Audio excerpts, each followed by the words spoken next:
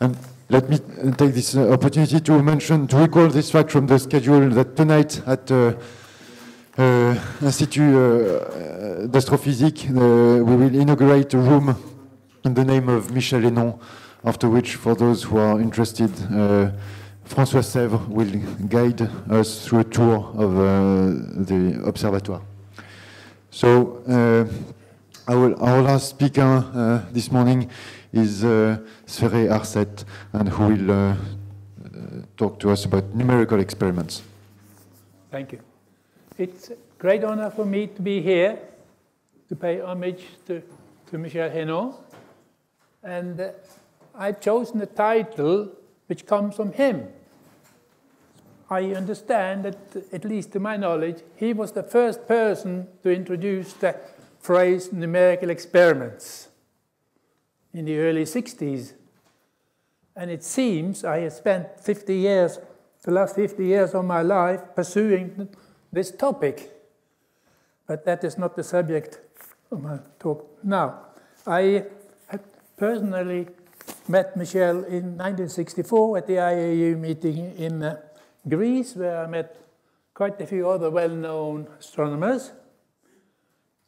And subsequently, in 1967, spring 1967, I invited him to give the first seminar in the new Institute of Theoretical Astronomy in Cambridge. In fact, the talk was, the main building was not ready, and the talk was given in the observatory, but it was the first seminar. So subsequently, I spent several weeks working visit in Nice in the early 70s. And I don't have time to comment too much on some of his papers, but the thesis of 1961 is fundamental for my subject. And together with a second paper a few years later on the evolution of isolated clusters, where he did a very fundamental observation of the nature of evolution of stellar systems. This work was so important, considered so important, that actually in 2011 it was translated to English and put on Astro-PH by a Belgian student. That is quite a remarkable achievement. Apart from his thesis work, when he moved on to consider Monte Carlo methods, and there was something called a shell method in 1964, which could be considered the precursor to the Monte Carlo method, which was developed in 67, and especially in 1970 at the IAU colloquium at the Institute of Theoretical Astronomy. So I consider him to be the inventor of the Monte Carlo method, which was taken up successfully by Spitzer and a number of students a few years later, but a different approach. And the Hénon approach was entirely based on random selection. People, even today, don't believe that the Monte Carlo method can work. But already in 74, we made a comparison paper that Whelan and Hénon and myself was involved in to compare fast method, the evolution rate of star clusters using fast method, Monte Carlo and gas dynamical method, comparing with n-body, very primitive n-body simulations at that time. And it looked like this was done in order to make people have more confidence in numerical results. So it turns out that that paper also contained a method which was indeed formulated by Hénon and which is used by a lot of simulators today.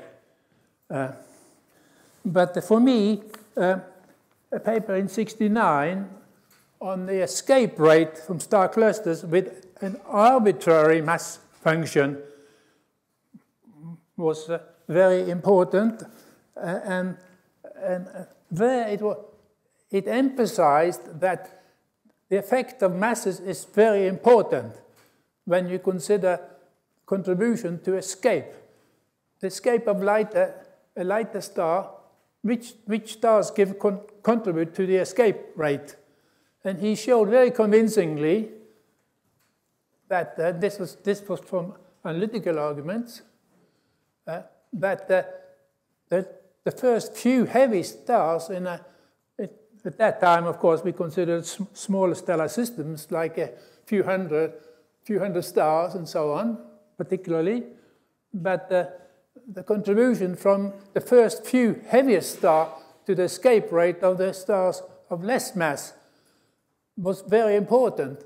And it only took maybe 8 or 10 stars contribution to equal or exceed that of all of the 500 other stars, for example. So ever since, I have always been impressed by this result and used it for my own estimates and importance of a mass function in a star cluster.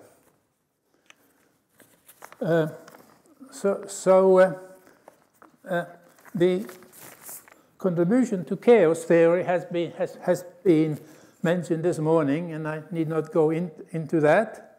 And periodic orbits is another topic where he made another career in the subject.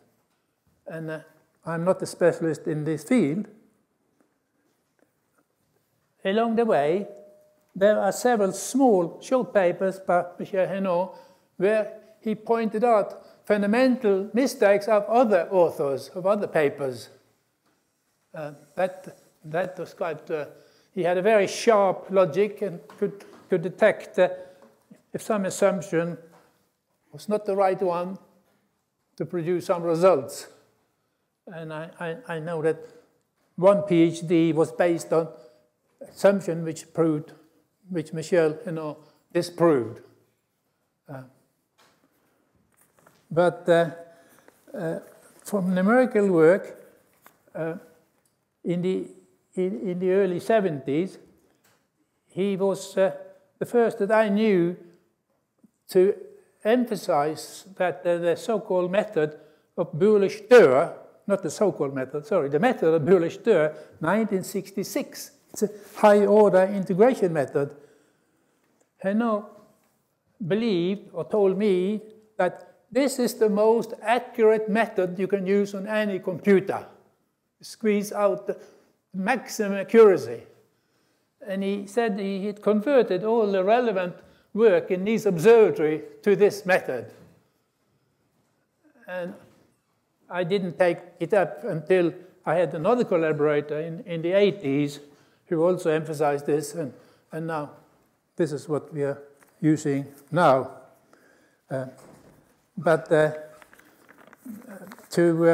Maybe I should finish early by saying that the contributions that Michel Hénon made to collisional stellar dynamics can be considered to be of similar type as Eddington's contribution to the understanding of stellar evolution.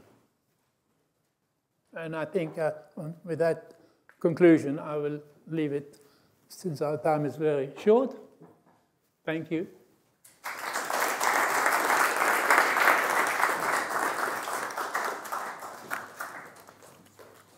Are there comments or remarks? No, if not, let's thank our last speaker and all the speakers for this morning. Again.